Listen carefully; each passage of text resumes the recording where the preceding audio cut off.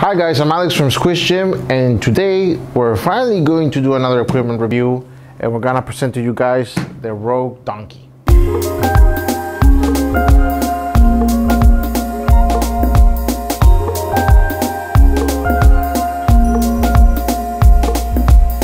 So I got some comments asking to a review of this bad boy, and we're finally happy to oblige.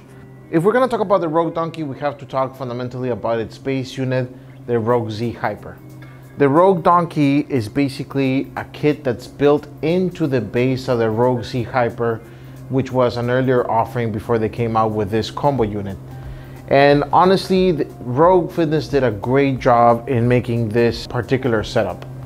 So the way that the machine is set up is you have your GHD component up here, you have the pendulum that swings over here, the main replacement that's done from the Rogue Z Hyper to the GHD Donkey unit is that instead of having the handles that come out of the pads here, the handles are inbuilt into the foot pad, which you can adjust by moving a pedal and moving it up and down according to the height of the athlete that's going to be performing exercises in the machine.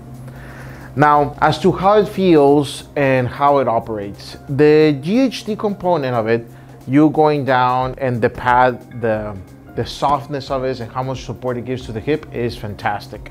I found that the foot pads, different adjustments back and forth are actually pretty good for a variety of heights. This unit in particular has been tested probably with more than 50 people. With all 50 of those people or so, I've managed to find one height adjustment where the person feels comfortable enough to be able to perform the full extension of their torso when they're performing back extensions or hip extensions, depending on what they're training on. Now, that is for the GHD component of it. For the reverse hyper component of it, of getting the belt underneath the feet and performing the reverse hyper, I have mixed feelings about it. I think it's sufficiently good when it comes to the work that it can perform, but again, you have to go back to the actual Rogue Z Hyper.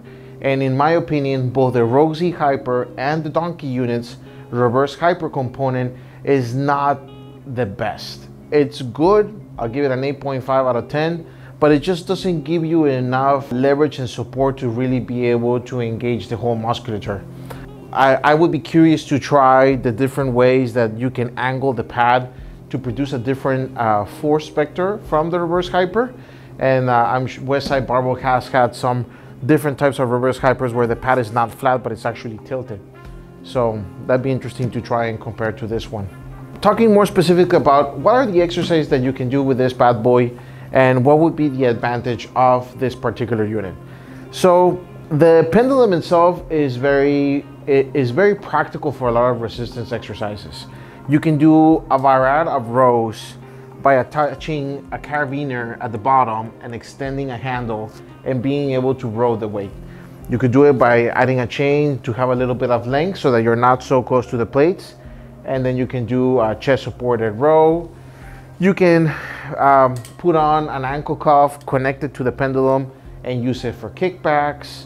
One popular use of the machine with some of our glute clients is getting underneath the machine and performing kickback variations.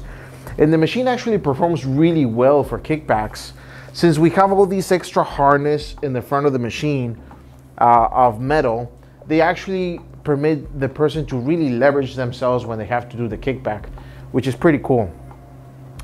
And so basically any type of pulling stuff, you can probably get creative and get a good use of the pendulum.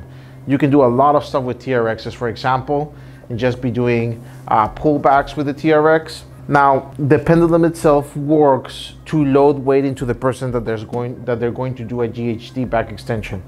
Since it's so close to the person as they fall down, they can literally grab the weight pegs and extend themselves and use the pendulum as the load if they need extra weight. In that sense, this GHD functions like any other GHD. You can use it with barbells, you could use it with med balls. Obviously, you can do the reverse GHD sit-up, which is a very popular move in CrossFit. So you're not gonna have any limited functionality from the combo unit. There is no exercise that I found that a reverse hyper or a GHD can do that the combo unit cannot do. So if you're looking to save space, that's when it's a really good deal. And precisely talking about deals, we also have to look about prices, right? So the Rogue Donkey right now, it's going for $19.95. And then you have some competitors in the market with different offerings. I think if we're going for top contender to top contender, I would probably incline myself to look at Sorenic's offering, but that machine is considerably more expensive, around $3,500 or so. But a big part of that has to do with how many nuts and bolts and how much welding the machines have. This machine has a huge amount of bolts and nuts. And so it takes quite a bit of time to build. And once it's built, it's really difficult to move around. So that's one aspect where if you had a welded machine, it would be so much easier to just move around because you don't have the same displacement of weight. It's more of a single unit. And this one, you can really tell that the two external parts of the machine are two different parts of weight. So when we need to move this, we normally have to do two carts, one here, one there, and then everyone just kind of like carries it like a type of cruise ship.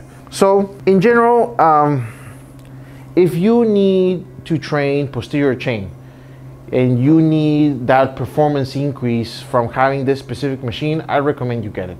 I think for someone who's doing bodybuilding or who's doing more associated activities for longevity, a 45-degree hyper would probably be a better bet, since you can still do the sit-up component and it just has a way smaller footprint than this particular unit, not to mention that it's also cheaper. If you guys have any other questions, feel free to write them out in the comments and I'll make my best to answer you guys.